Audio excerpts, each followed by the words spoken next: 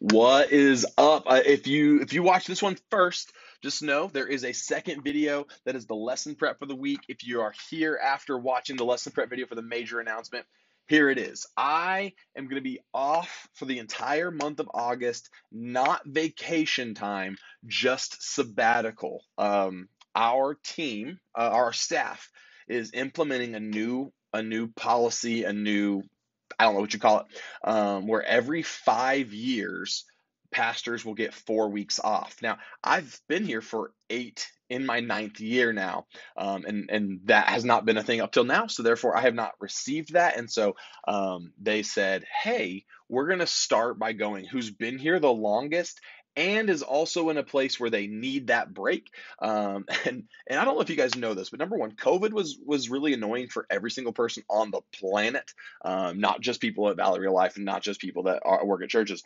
But you'll notice, like, if you just process through, in my 8 going on 9 years here, I say going on, I'm in the ninth year, but my ninth year just started. But in my 8 years here, I have had 6 or 7 admins, and also 6 or 7 early childhood coordinators, and 2 KidMin team leads, and 2 Next Gen team leads, and that's a lot of turnover. And in the most recent time, all the other members of our team quit or stepped out, or like Otis went independent, so we lost Dana from our team. So she didn't quit, but she's not on that team anymore. And so then before we hired Michelle, I was doing this all by myself, and I just went to Dan probably 2 months ago now, and I just said, like, dude, I don't know how much longer I can do this because I am exhausted. Like, that's what I just said, man. I will probably have to step out soon permanently because I just can't keep doing this. And what I simply meant there was, it's not that what I'm carrying is this heavy weight that no one understands. It's that I've just been holding out this I've been carrying this weight by myself for so long. And they said, "Well, hey, let's get you a break." And I go, "How are we going to do that?" And they said, "Okay." So what you'll know is a few weeks ago, I flew to Milwaukee, spur of the moment. I told you guys, I posted about it and whatnot. I went to Milwaukee just going, like, I need a short term, like, I need a break today. To the point that they told me on Tuesday, like, don't be here tomorrow. And so I took Wednesday off, but I had my computer at home and I couldn't quit working.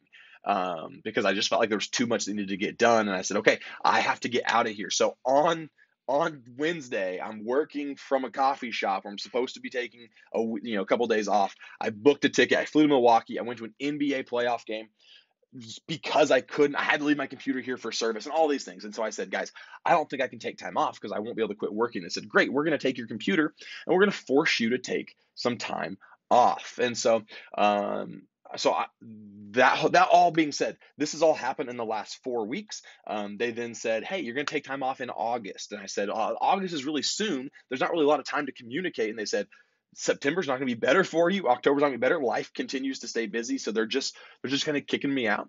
But the reason I want to say this to you this way, I'm in a room by myself. No one is going to check this video between hands. I'm going to post this straight to you with no one. I want you to know what I'm saying is honestly coming from me and no one else. 2 years ago, 2 years and 2 months, I guess. I took another 4 weeks off. It was not in the same context. If you're newer to our team, here's what you need to know.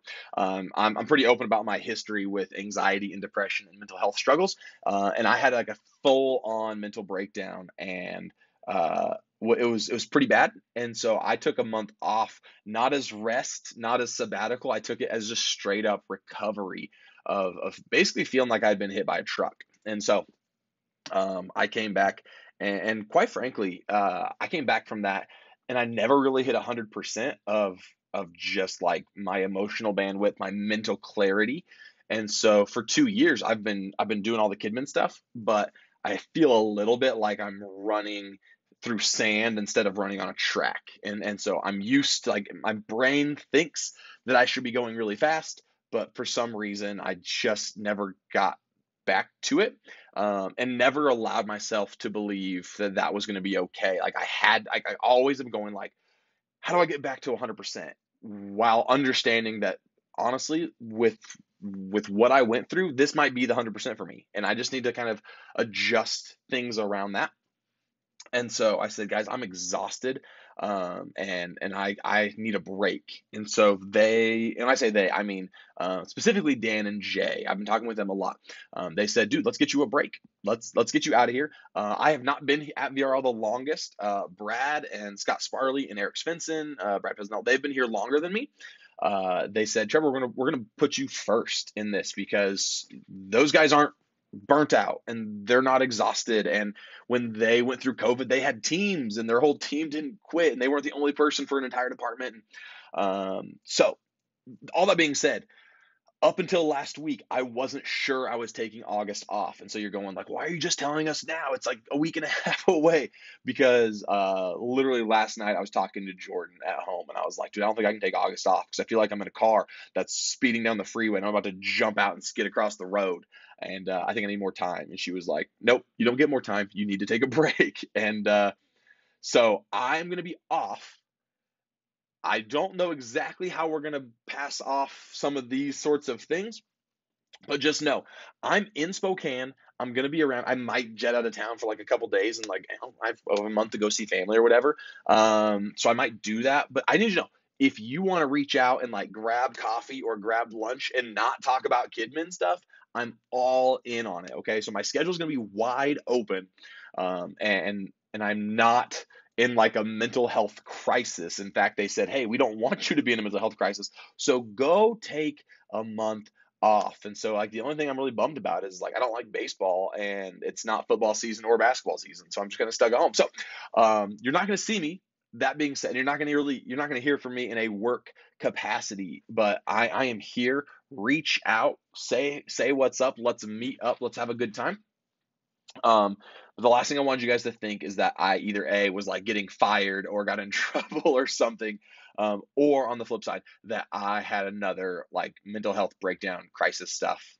Because while that's obviously a real possibility for me, that is not what's going on here. So you're going to be fully stocked and taken care of, and you guys are super competent. But there's also going to be a staff person that's going to jump in and just kind of keep the train going while I'm gone. And I'm going to come back and we're going to talk about some really, really fun, cool stuff. I'm excited to not be able to turn my brain off. And like, there's a Kidman conference in Nashville in October, and like I'm trying to figure out how to get volunteers who want to go to Nashville. And let's like let's go party in Nashville at a Kidman conference. Like things like that are going to come up. So that being said, July 30th, maybe 31st. It's a Friday night. Jungle Cruise comes out on Disney Plus. It'll be my last real thing where I'm like at church for a month. So come watch a free movie. It's a $30 rental or $30 purchase, whatever. I'm buying it. We're gonna come watch here. Priscilla already put Twizzlers down on the list because I'm like, whatever snacks you guys want, let's get them. Let's blow it out. And then yeah, I'll be back in September and we will rock and roll. So if you have any questions, talk to me about it next, because I'm not here this weekend because I'm on my bike ride. Talk to me about it next weekend. I'll tell you anything. Text me. I'll tell you anything. Don't text me on Friday or Saturday expecting a response. I'll be on a bike and wanting to die. So have a great day. Have a great week. I'll see you guys the last weekend of July. Did I say? Oh, man, guys, I made a huge mistake in this one here, but never mind. Ignore it. Ignore me. I'll see you. I'll see you in a couple of weeks, and then and I'll see you a couple weeks after that. Peace out.